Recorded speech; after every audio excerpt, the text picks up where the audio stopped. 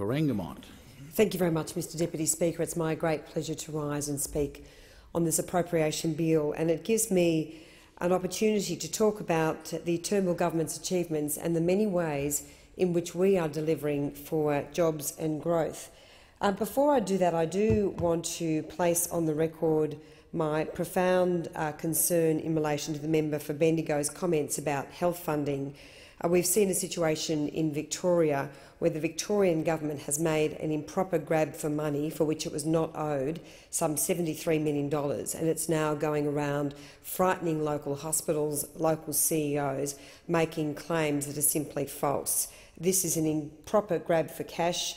They did not run the calculations properly in relation to the formula, and what the member for Bendigo has just said in relation to that matter is absolutely wrong. The Victorian government needs to fess up. This has not happened in any other state, and the Victorian government's tricky accounting has not gone by without being noticed by us and being corrected, and we will not stand for this misrepresentation both from members opposite and also from the Victorian government.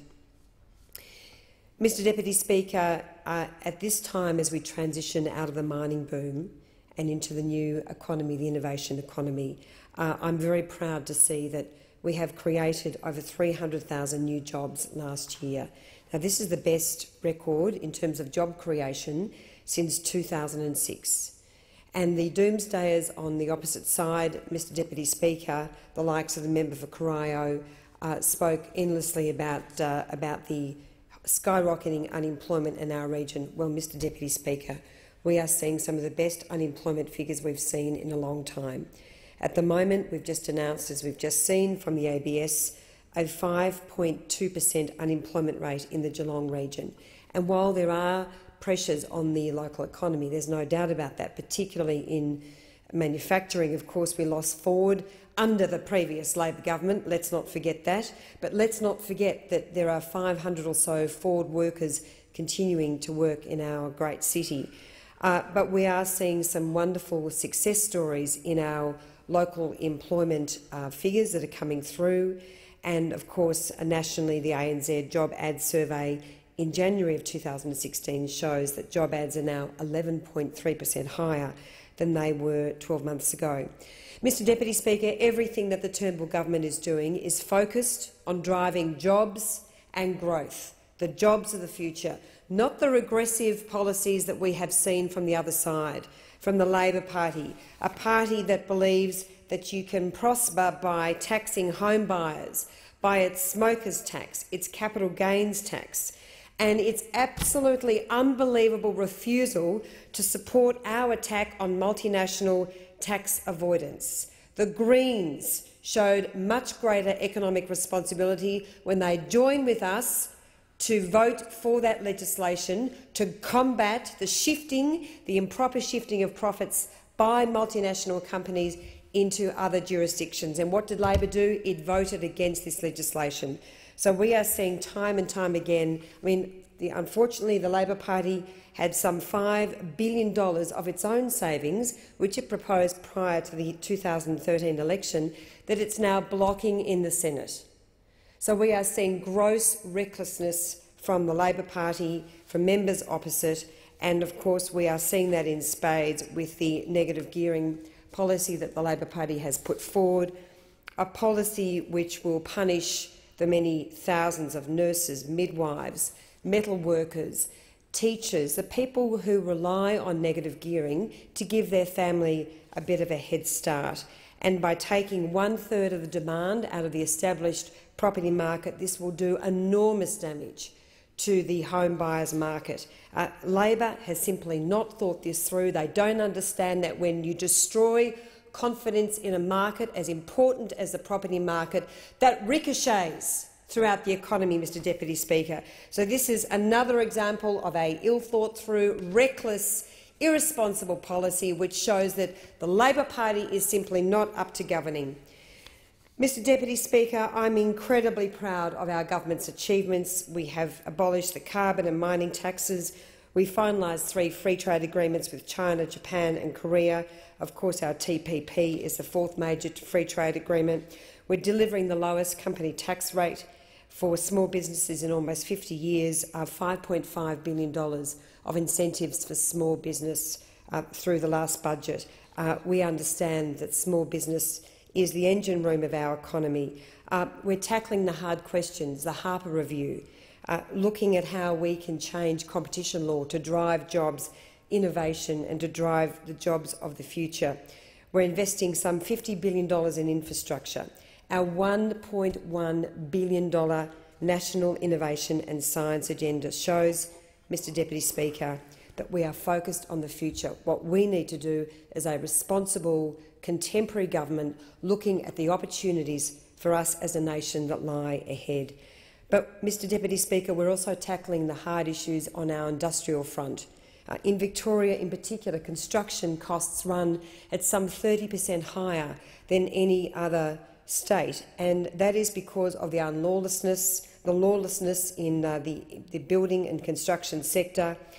We've seen some terrible stories of corruption, of standover tactics by some union bosses, not the ordinary men and women who are members of unions, who work hard, who go to work and they expect their union bosses to do the right thing by them. They want to make sure that when they go to work that their business thrives, the industry thrives, and we are not seeing that particularly in Victoria. So that's why we do need the Australian Building and Construction Commission, of course, another major initiative for our economy that is being blocked by the Labor Party. Mr Deputy Speaker, I'm very proud of the achievements in the Corangamite electorate delivered by the Turnbull government. Last year we announced a $14 million Advanced Manufacturing Growth Centre, an industry growth centre to drive those advanced manufacturing jobs. Jobs in the renewable energy sector, for instance. A lot of work is going into the renewable energy sector to look at how we can improve issues such as battery storage, to make sure that we are investing in those wonderful opportunities in renewable energy. We've announced $2.6 million for the Geelong Region Job Connections program, lots of local job creation programs being rolled out across our region, which have really made a difference on the ground.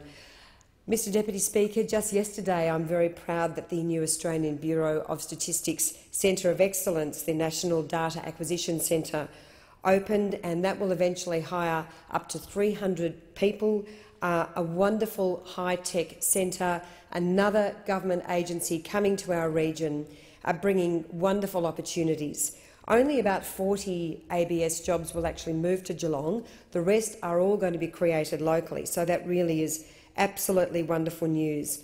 Mr Deputy Speaker, that builds on the incredible investments we've made with the National Disability Insurance Scheme. Of course, the Barwon trial is being rolled out.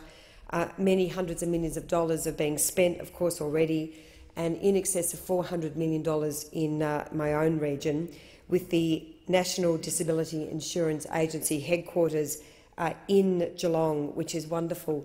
And at the moment there is a tender underway to construct a new building. It will be in excess of $100 million to house not just the NDIA headquarters, but also some 400 jobs, people working for the Commonwealth Department of Human Services. So on top of the new WorkSafe building, which has just been announced, another state Liberal commitment matched by Labor, but again an initiative of the Liberals. We are seeing some wonderful investment being driven into the Corangamite region. Mr Deputy Speaker, one of the very big focuses in our region is infrastructure. And after years of failure when it comes to rolling out NBN broadband, we are now seeing NBN fast broadband under construction or available to more than 70,000 Corangamite homes and businesses by 2017. And this includes the Geelong southern suburbs of Belmont, Highton, Grovedale, Marshall, Wandana Heights and Warn Ponds. Now all on the rollout. Construction begins, Mr Deputy Speaker, in the beginning of 2017, other parts of Geelong later this year, and construction is already underway in places like Ocean Grove, Barwon Heads, Torquay and Jan Juc. So it is wonderful to see this essential infrastructure being delivered. And of course, many parts of Corangamite were left off the NBN rollout by the previous Labor government. A very poor reflection on the Labor Party, on the previous Labor member, and on commitment to important infrastructure in large regional cities like the one that I proudly represent. Mr Deputy Speaker, another failure of Labor, no money invested in mobile phone black spots. And it was with great pride, Mr Deputy Speaker, when we announced that there will be 10 mobile base stations rolled out across Corangamite, in Apollo Bay, Barongarook, Barwon Downs, Cape Otway, Carlisle River, where construction will be completed in a couple of months' time. Great news. Dareal, Gellibrand, Carwarren, Stiglitz and Yodine to service Birregurra. So some 115 of the 141 mobile phone black spots nominated in Corangamite will be addressed by handheld or external antenna coverage, and this is wonderful news. Mr Deputy Speaker, I do have to say we have our Great Ocean Road upgrade underway, wonderful projects for such an iconic road, so important, a centrepiece of our $2.1 billion tourism industry. This is the road that Labor forgot. This is the road that federal Labor vehemently opposed in terms of investing in this road. And, Mr Deputy Speaker, not only is the $50 million making a real difference to communities like Anglesea and Lorne and down in Separation Creek and, of course, Wye River, where there's been a terrible crisis after the bushfires over Christmas. We've just announced the start of construction of a new $4 million Separation Creek Bridge. But, Mr Deputy Speaker, this road is so important that I am fighting for more funding for this road. This road is so important for road safety, for tourism, for the regional tourism economy, not just for domestic visitors but also international visitors. We are duplicating the Princes Highway, another very important commitment, an incredible infrastructure project for our region. The first section is almost complete. So real problems with the completion date, I have to say, Mr Deputy Speaker, but it's wonderful to see that the Winchelsea to Colac section is on track, supported, of course, by some $371 million in total of investment. But, Mr Deputy Speaker, we have major infrastructure challenges in our region. The cancellation of the East-West link has been an absolute disgrace. The Auditor-General in Victoria has now disclosed that that has cost Victorians $1.1 billion.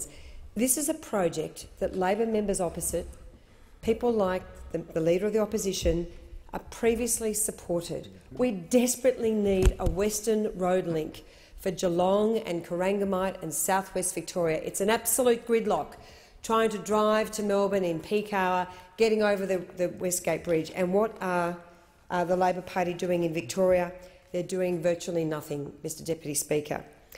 It is an incredible reflection on Labor that we are seeing virtually no progress when it comes to rolling out the infrastructure that we need in our great region. Another example is rail. Mr Deputy Speaker, we are seeing utter chaos with V-line services right across Victoria. It is an absolute shambles.